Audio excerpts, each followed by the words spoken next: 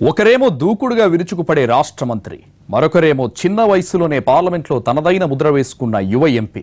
సిక్కోలులో బాబాయ్ అబ్బాయిల స్పీడ్కి break వేయాలనుకుంటోంది BJP. ఇన్నేళ్ల తమ్ముళ్ల సెంటిమెంట్నే బేస్ చేసుకుని స్కెచ్ చేస్తోంది.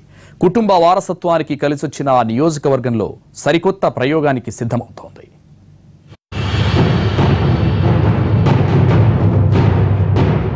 మొన్నటిదాకా మిత్రపక్షాలుగా ఉన్న తెలుగుదేశం బీజేపీ అప్పుడే ప్రధాన ప్రత్యర్థుల్లా కత్తులు దూసుకుంటున్నాయి. కేంద్ర కేబినెట్ నుంచి టీడీపీ మంత్రులు, రాష్ట్ర మంత్రివర్గం నుంచి బీజేపీ మంత్రుల రాజీనామా తర్వాత వచ్చే ఎన్నికల్లో ఒకరికొకరు చెక్ పెట్టుకోవడంపై రెండు పార్టీలు అప్పుడే దృష్టి సారించాయి. ఏపీలో సొంతంగా బలపడుతున్నామని ప్రచారం చేసుకుంటున్న బీజేపీ టీడీపీతో మిత్రభేదం తలెత్తినా వచ్చే ఎన్నికల్లో తన సత్తా చాటుకోవాలన్న పట్టుదలతో ఉంది. మంత్రుల రాజీనామాల తర్వాత బెజవాడలో జరిగిన బీజేపీ కోర్ కమిటీ సమావేశంలో టీడీపీకి ఎక్కడికెక్కడ ఎలా చెక్ పెట్టాలన్న దానిపై కమలనాథరావు రేంజ్లో కుస్తీ పట్టారని సమాచారం.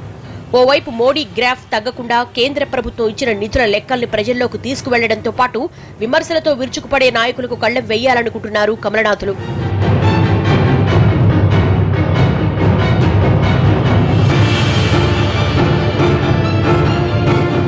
కేంద్ర బడ్జెట్ ను రేంజ్ లో ఏకిపారేసిన మంత్రి అచ్చెన్నాయుడుతో పాటు విశాఖ రైల్వే జోన్ పై ప్రైవేటు బిల్లును తెరపైకి తెచ్చి ఢిల్లీలో కేంద్ర ప్రభుత్వాన్ని ఇరుకున పెట్టేలా స్వరం పెంచిన ఎంపీ రామ్మోహన్ నాయుడులకు ఒకేసారి చెక్ పెట్టాలన్నది కాషాయ party core committee master plan గా చెబుతున్నారు.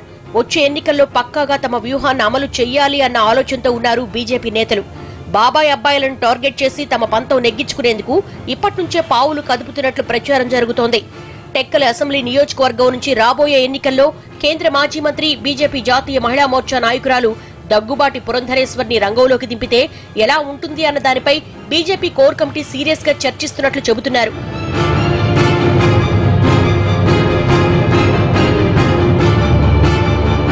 టీడీపీతో తెగదెంపులు అయిపోవడంతో వచ్చే ఎన్నికల్లో ఎలాగూ రాష్ట్రంలో బీజేపీ ఒంటరిగా బరిలోకి దిగాల్సిందే. మరోవైపు ఓ 40 దాకా సీట్లలో అభ్యర్థుల్ని మార్చి కొత్త మొహాలకు బీఫారాలు ఇవ్వాలన్న ఆలోచనలో టీడీపీ అధినేత ఉన్నట్లు ప్రచారం సాగుతోంది.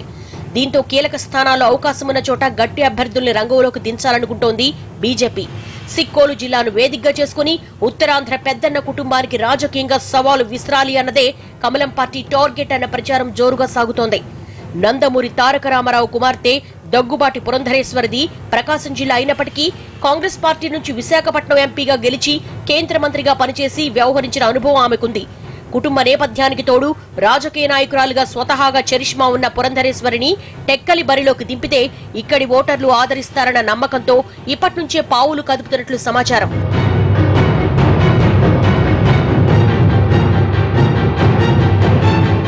ఎన్టీఆర్ 1994లో టెక్కలి నియోజకవర్గంతో పాటు హిందూపురం నుంచి అసెంబ్లీకి పోటీ చేస్తే 2 చోట్ల ఓటర్లు బ్రహ్మరథం పట్టారు.